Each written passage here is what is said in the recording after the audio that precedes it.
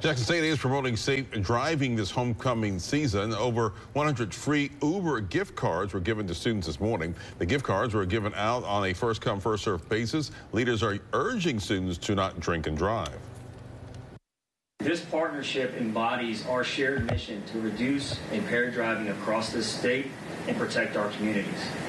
We are stronger together, and we are more visible in our efforts to promote road safety.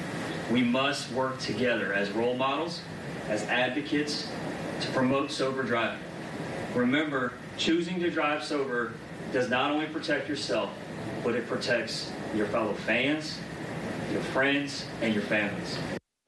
Organizations at the university have held multiple events throughout the week to promote safe driving.